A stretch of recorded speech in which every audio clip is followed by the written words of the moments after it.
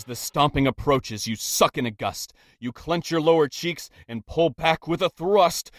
With your gut full of wind and a forceful discharge, Thunderthigh's meaty legs seem a whole lot less large.